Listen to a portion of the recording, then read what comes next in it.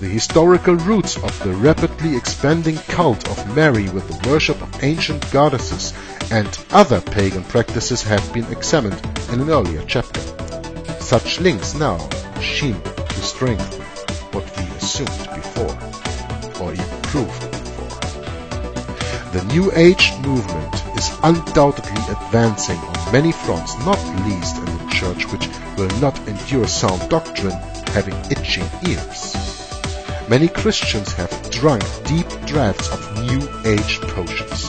For example, holistic health, hypnosis, yoga, inner healing, meditation, psychical research and awareness training, and many have imbibed new doctrines and heresies based on the humanistic and positive thinking of Teilhard de Chardin, Norman Vincent Peale and others, which provide the Church with its emphasis on an earthly kingdom now, the social gospel and society reconstructed for Christianized with kingdom principles for the Lord's return.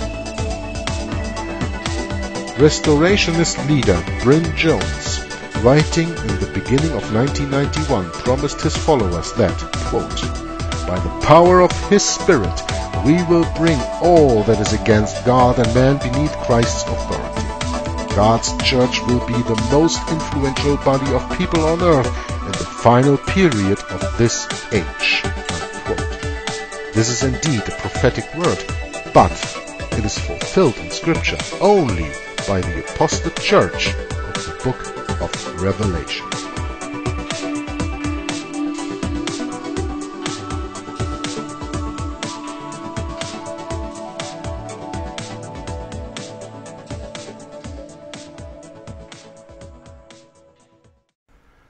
Hello and welcome everybody to a new video from Juggler66, Hour of the Truth. This one's called Papal Power and deals with chapter 11 of the wonderful book I'm reading at the moment to you, All Roads Lead to Rome, from Michael de Semlyen, published in 1993. This is one of the shortest chapters in the book, only 5 pages. There are some that are even 4, I think, but this is one of the shortest one. And then it is called Papal Power. Papal Power and one of the shortest chapters. How does that make sense? Well, when you really want to talk about papal power, you can write a whole book or even a whole encyclopedia about that. A whole series of books. That much interesting and that big is the real papal power. And actually, when we go through this whole book, we will see that actually more or less every chapter deals with papal power. So I think this is just an unlucky name chosen for this chapter, because papal power is much more interesting and goes much deeper than these 4 or 5 pages that I'm gonna read to you right now. And if you really want to know about papal power, then go to the readings that Tom Friess did on Inquisition Update. He read The Global Vatican. He read Rome and Civil Power from James Aitken Wiley. He read Rome, what's it called? Rome and Civil Power. No, that was the other one. The Papacy and the Civil Power, it is called, from R.W. Thompson. Also a book that Tom Friess read on Inquisition Update via First Amendment Radio. So Francis Rooney, James Aitken Wiley, R.W. Thompson, the first 3 things that come into mind that Tom Friess devoted a lot of time to reveal the papal power.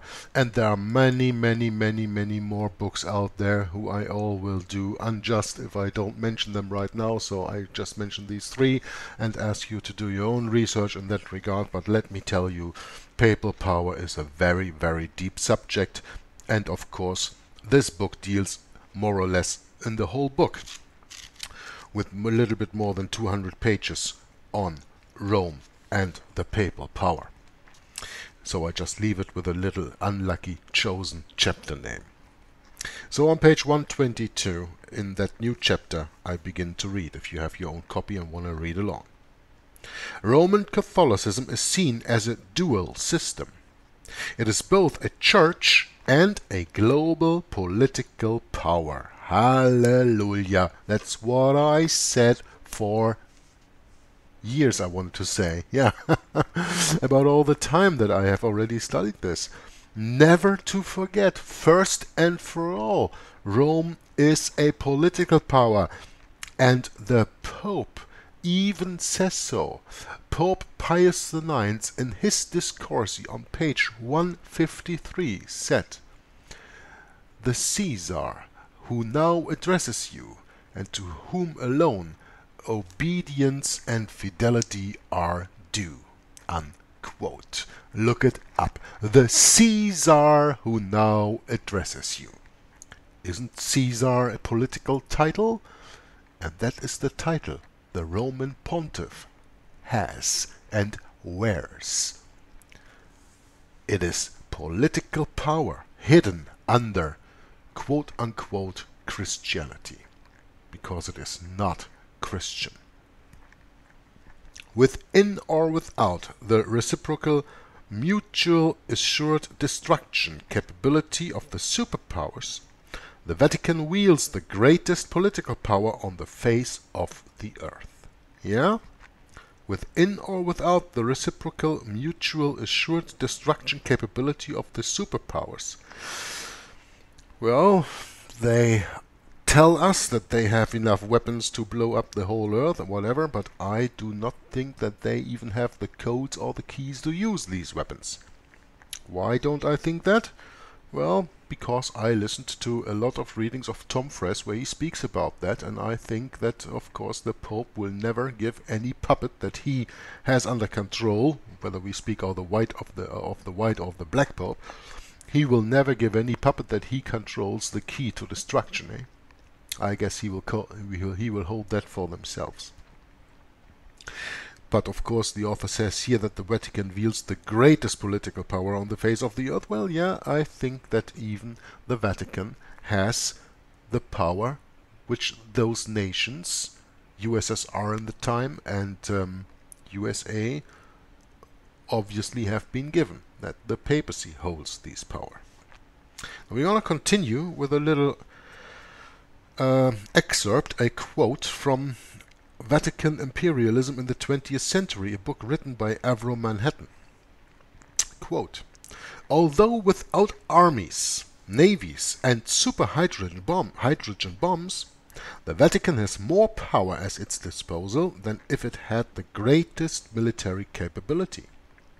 The Pope's government is as important as that of the USA, of Russia, or of China, except that territorially and spiritually it is far larger, and it exerts more influence than the three combined." Unquote. Yes. There are some people who often ask, well, how can the Pope have power? He doesn't have an army. Or are you going to call his Swiss Guard an army? No, I don't going to call his Swiss Guard an army. But what do I need armies for when I have all the armies of the world under control, because I have all the rulers of these armies under control, I have all the countries under control, I control all the presidents, I control all the kings, as it is written in the Bible. And all the kings of the world have committed fornication with the beast, and all the world wondered after the beast. And he reigneth over the kings of the earth. Do you need more Bible quotes to assure you of the papal power? Like other great multinational organizations, the Roman Catholic Church has a planned long-term strategy. The papacy has continuity of a kind that no other organization or nation on earth can even match. Nations and giant corporations are subjected to economic imponderables or electoral changes, but the Vatican is not constrained in this way. Now, wait a minute.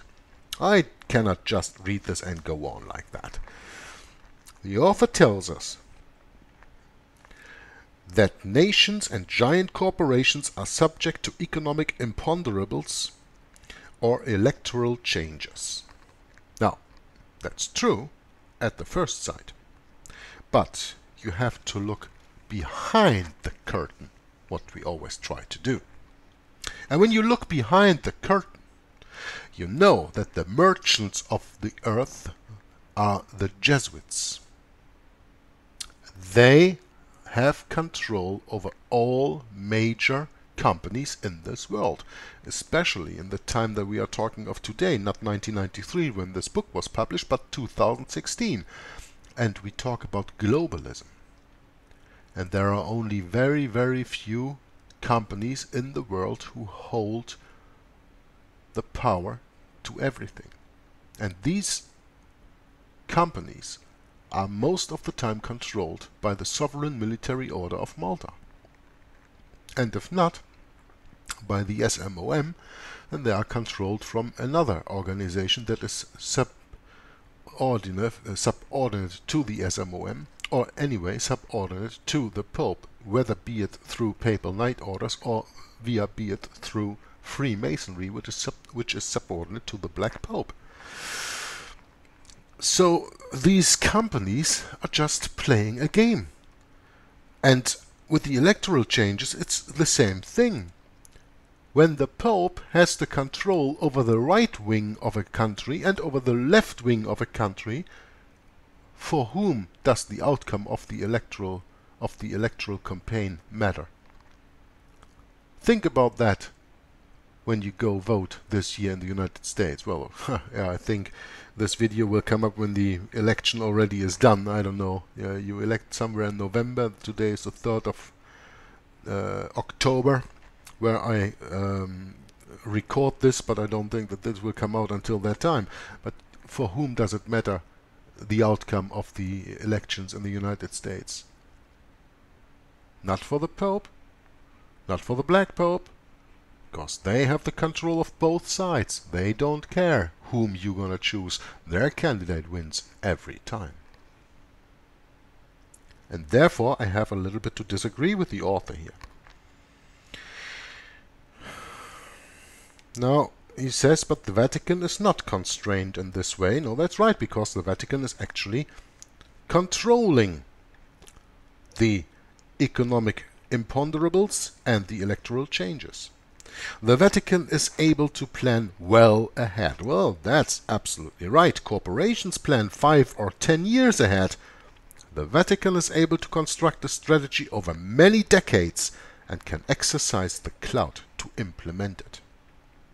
History shows how Rome throughout the centuries has been able to steadily accumulate power and influence unless or until she overreaches herself or decides there is a need to change direction. Again, I do not agree with the author. The Roman Catholic Church never overreaches, except maybe for one example that we come later to when we talk about the Council of Florence in 1439. That's for a little bit later in this chapter. But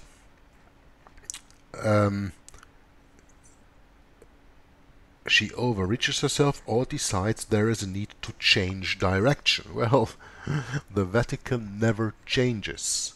It only puts another color over the veil that it puts on itself. But beneath is hidden the same agenda all the time. Don't forget that. Everybody else has to change. Rome itself never changes. For example, under Pius IX, Pio IX, in the late 19th century, she overreached herself and lost the Papal States and much of her temporal power. Well, again, this was the last wound inflicted to the beast by losing the last Papal States and the last temporal power, but he regained it in 1929. Now, 1929, a very interesting year. In the beginning of the year, in the month of February, you had the Lateran Treaty, where Mussolini gave the Vatican back its civil power, right? And the Pope was accepted as a king of Vatican City, of his own state, in his own estate, right? Along with that, maybe you know that, maybe you don't, Mussolini paid the Vatican the nice sum of 750 million liras, which is about, I don't know, $100 million or something at that time. That was in February 1929 with the signing of the Lateran Treaty and the healing of the deadly wound of Revelation 13 by giving the papacy back the civil power. At the end of the same year, in October or November, you had the so-called Black Friday, where the whole money system crashed into oblivion. On Wall Street, for example, and everywhere, on all the trading places in the world.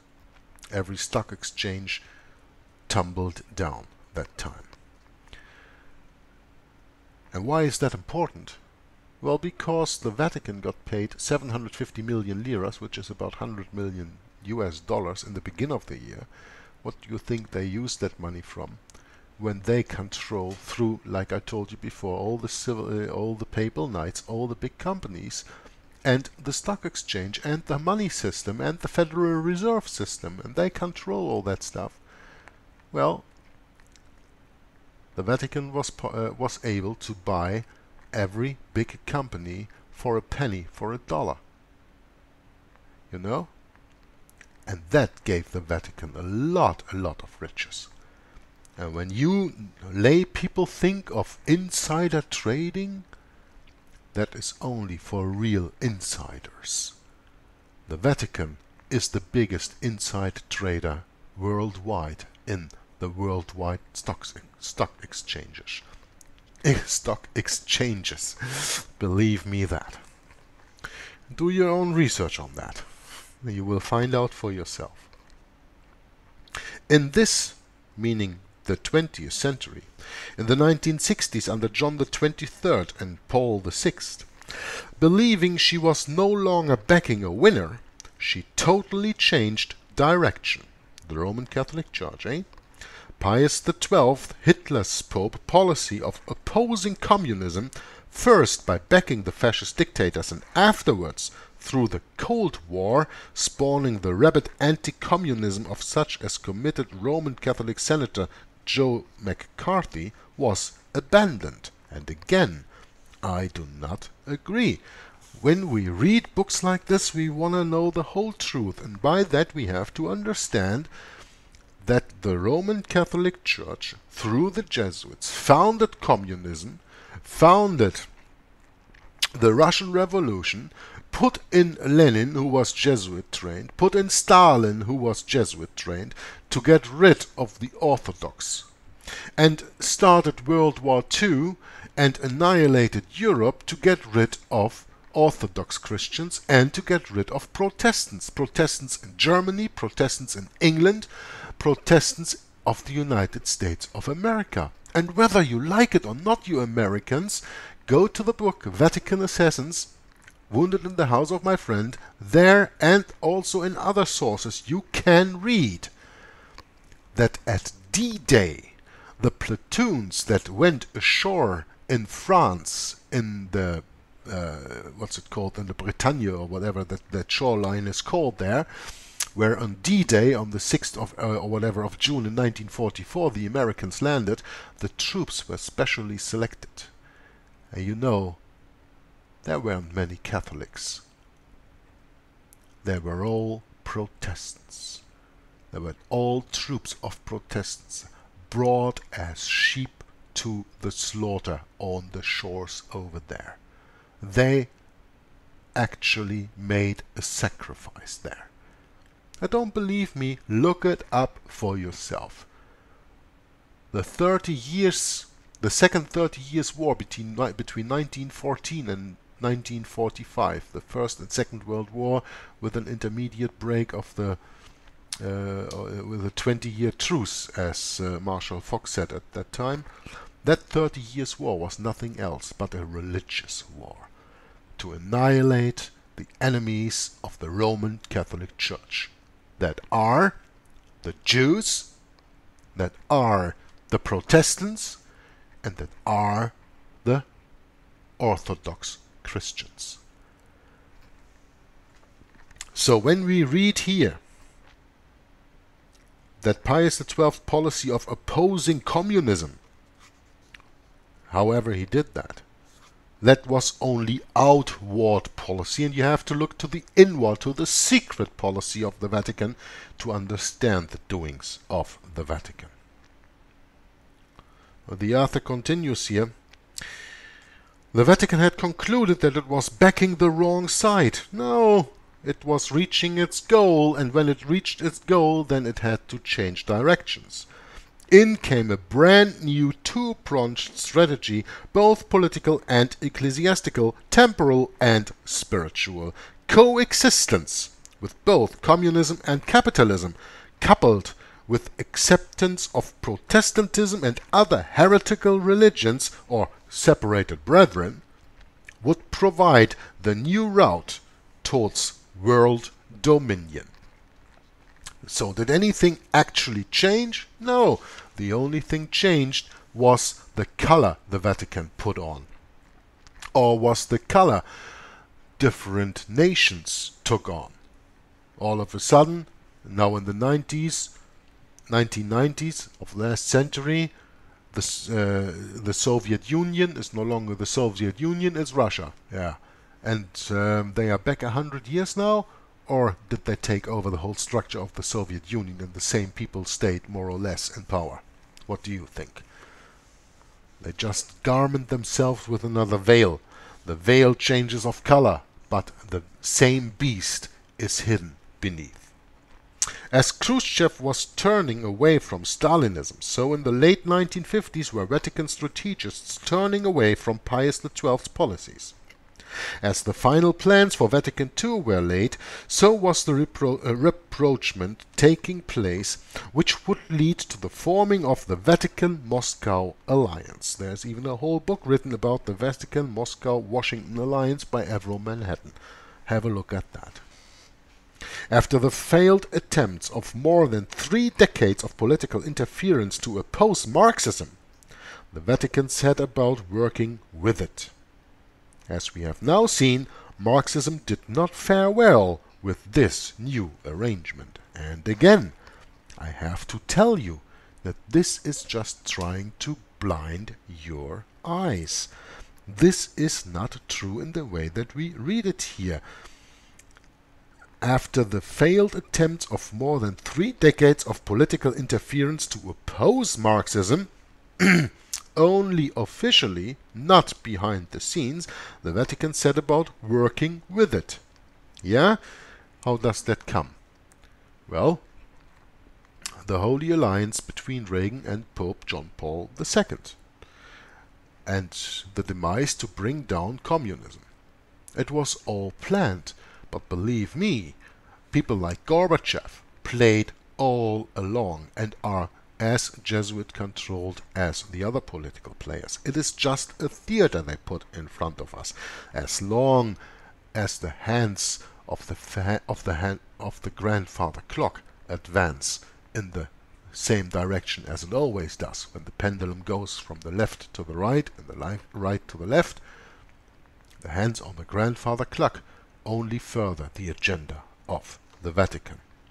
And of course Marxism did not fare well with this new arrangement, well, officially, but I remember Khrushchev and I remember Gorbachev saying something in the sense like, we will get you not by weapons, but one day you will wake up and see that you will live in socialism. And the point that you have to realize, my dear listener, is that socialism can come from the right and be called fascism, or can come from the left and be called communism. But it stays socialism. So whether you are turning to the right or to the left, you are always caught by the beast called socialism. The new phase of the papacy, conciliatory and more human, exemplified by John XXIII, was to be the face shown to the world, that of Vatican II and the new ecumenism, and soon also that of liberation theology from Cardinal Bellarmine and the new politics. Behind the face is the strategy and a plan to evangelize the world. This also includes the conversion to the Mother Church of Soviet Russia, as promised by Our Lady of Fatima. We shall be looking further at the Vatican strategy in the chapter Peace and Evangelization 2000. Yeah, surely. But you know that Our Lady of Fatima promised Russia to the Mother Church. Economic power. Papal power, economic power. The Roman Church's unparalleled wealth is legendary.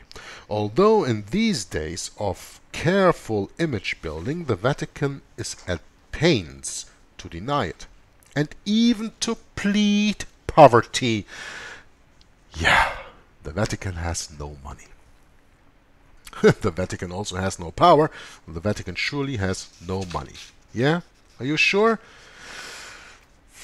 The Vatican riches are uncountable, and we will read a little bit of that also here in this book. And if you have any doubts on that, I can advise you go to the book The Vatican Billions from Avro Manhattan, or go to the book from Dave Hunt, The Woman Rides the Beast, and there you will see the riches of the Vatican, which is much more than just gold and the money of the Federal Reserve. It is incountable, incalculable ever.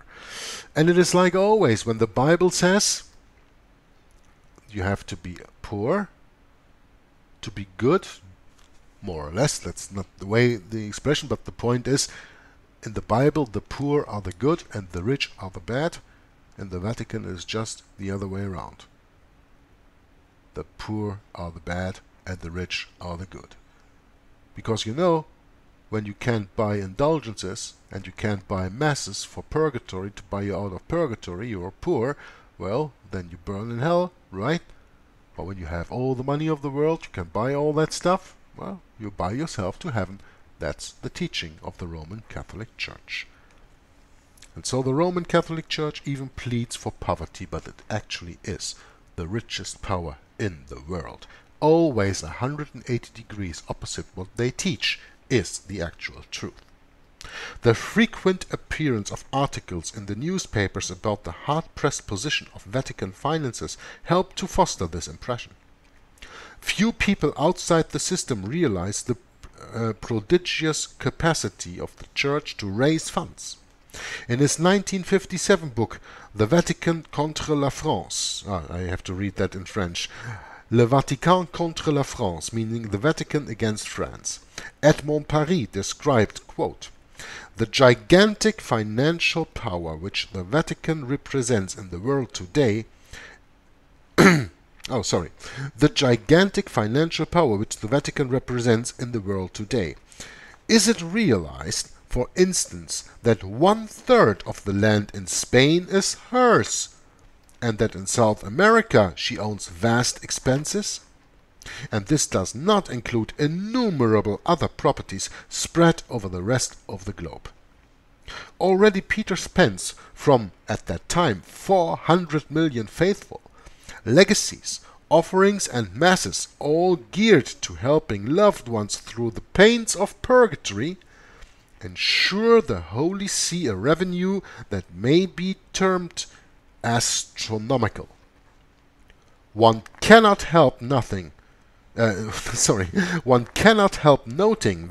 from the temporal point of view, the Church's most beneficial years were those of the Second World War, at the end of which we have seen, facing a Europe that was blood-stained, ruined, and completely plundered by the Nazis, the Vatican overflowing with the most fabulous of riches." Unquote. The love of money is the root of all evil, as we can read in 1 Timothy chapter 6, verse 10. And the love of money is the corrupted root of Christianity of the Roman kind. Candles, holy water, relics, indulgences, masses for the living and the dead, intercessory prayers by Mary and the saints, all are enormous sources of revenue for the Vatican. the income generated for the Church of Rome by the fear of the pains of purgatory by itself is simply awesome. Purgatory, first adopted in the 6th century pontificate of Gregory the Great and defined in the modern Catholic Catechism as that state of temporary suffering for those who die guilty of venial sins or who haven't fully satisfied for the punishment due to their forgiven sins, flies in the face of all the scriptures. Christians have complete assurance from the Bible that those who have put their faith in Christ and have accepted Him as Savior and Lord have been entirely and forever purged and cleansed of all sin and all guilt by Him and only Him.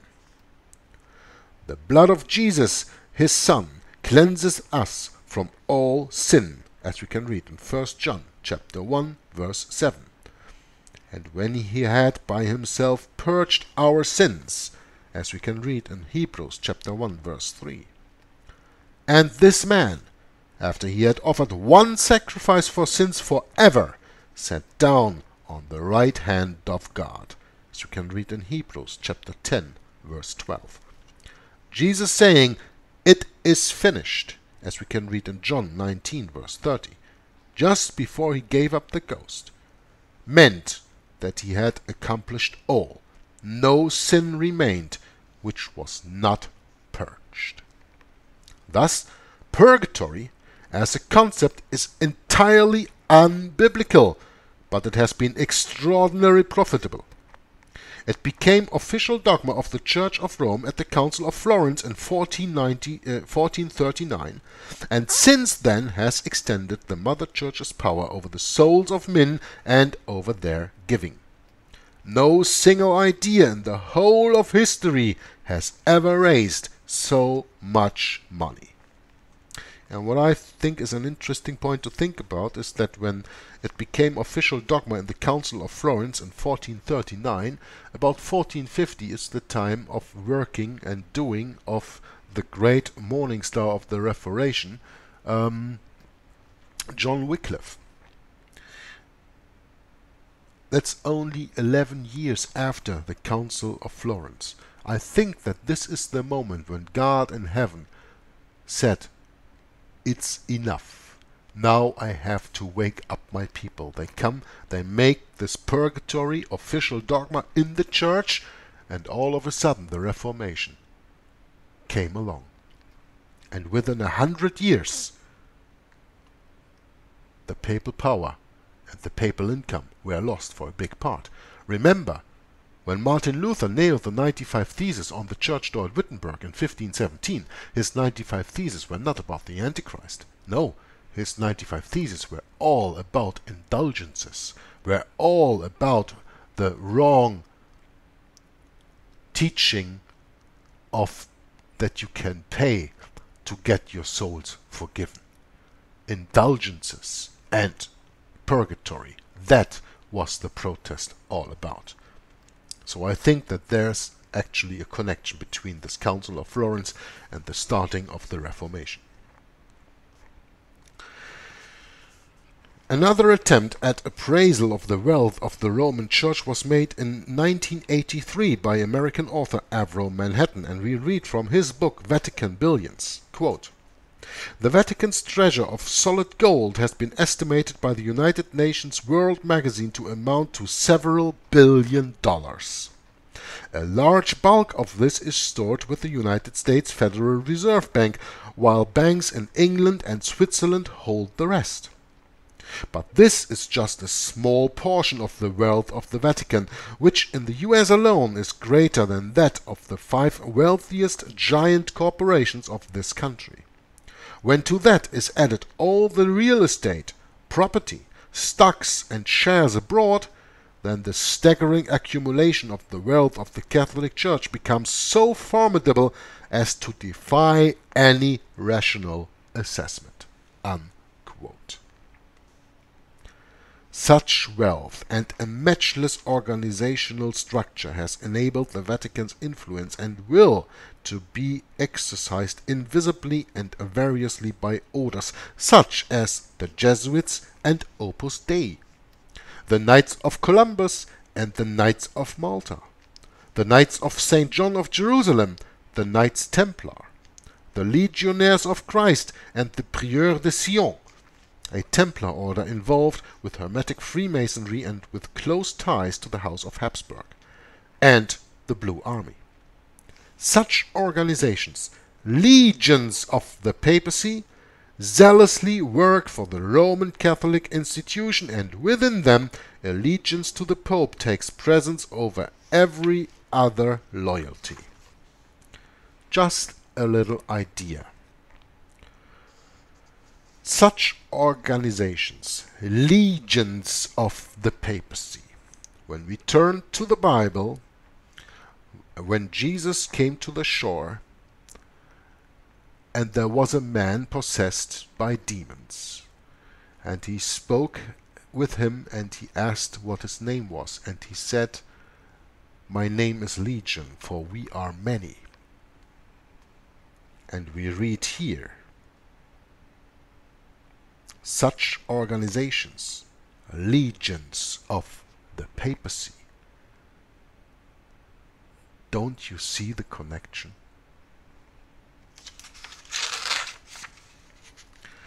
In common one with another, and with Freemasonry too, they possess a very acceptable public image, a secret oath and higher echelons which are kept secret often even from their own lower levels. At the highest levels there is participation in other secret organizations such as the Rosicrucians and the Illuminati. Illuminati, which is just another front organization for the Jesuits. We have looked briefly at Opus Dei in the previous chapter, and the chapter which follows is about the Jesuits, because it's called The Jesuits Today. The Blue Army is a worldwide crusade of some 20 million zealous Catholics who are obedient to the requirements of Our Lady of Fatima, wearing the brown scapular and repeating the rosary frequently. The Knights of Columbus have a membership of 1.2 million, 5,400 subordinate councils, and according to the Roman Catholic Directory, quote, a comprehensive program against subversive activities, unquote.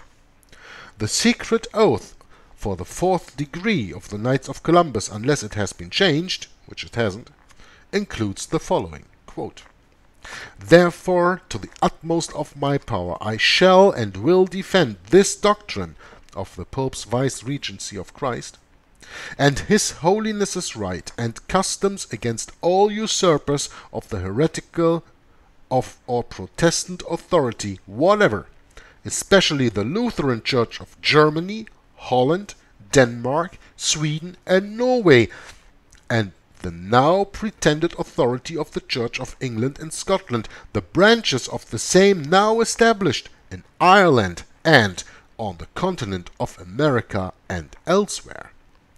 I do now renounce and disown any allegiance as due to any heretical king, prince, or state, named Protestant or Liberals, or obedience to any of their laws, magistrates, or officers. I do further declare that I will help and assist and advise all or any of His Holiness's agents in any place wherever I shall be, and do my utmost to extirpate the heretical Protestant or liberal doctrines and to destroy all their pretended powers, legal or otherwise," unquote, as documented in the United States Congressional Record of 1913. The author finishes this chapter on papal power with saying that the Sinn Féin oath is in many respects remarkably similar, although phrased in stronger language. Again, I do not agree with this, because the oath of the Jesuits is much stronger and also much phrased in much stronger language than this oath of the Knights of Columbus. But for that you can turn to my video where I read the Oath of the Jesuits, the Oath of Induction in Nothing But the Truth more than 2 years ago, and you can look that up for yourself. So, I've come to the end of the quite short chapter 11, but still I made it longer than the German reading. 3 minutes or so, some more. So let's stop the video right here, and we will come together next time when chapter 12 reads the Jesuits today for 12 pages. We're gonna sit down, I guess, for a little bit more than an hour. I have the feeling already now. Or maybe even 2 parts. Let's see. We'll see when it comes that far. Up to here, I thank you for listening, I thank you for watching, I thank you for your comments, and until next time, Joggler66 from Hour of the Truth says God bless you and bye-bye. We, as Bible-believing Christians, we know that the hand that is behind ISIS, the hand that is behind Al-Qaeda, is the same hand that is behind the United States of America government, that is behind the European Union government, and that is behind all the armies in the world, and that is behind all these mercenary companies out in the world, like XE, or formerly called Blackwater, run by Knights of Malta, etc., etc. So this is something that you really have to understand. This is all just a theater. And the point is, where is this theater going to lead to? When you are a Bible-believing Christian, you know that in the end times, Jesus warned us in Matthew 24, there will be wars, and rumors of wars. And we know that the Antichrist, by peace, will destroy many. And so on, and so on, and so on. I could start citing the whole Bible up and down right now with citations like this to tell you what it's all about. But I don't have to sing to the choir or preach to the choir. You, as Bible-believing Christians, already know that. So the only thing that I ask of you is don't be caught in their game. Because when you are and you play their game, you have to play by their rules. And their rules are not Christ's rules. So the only thing that I can advise you of is, okay, take that information in, what happens about there, pray for the people that these victims are being taken good care of, and that they are just deceived people, that they maybe have a chance. By going through this situation, maybe they have a way to find to Christ in this way. Maybe they have a way to find to the real truth. I mean, these people are Muslims and coming from Muslim countries and coming to so-called, quote-unquote, Christian countries.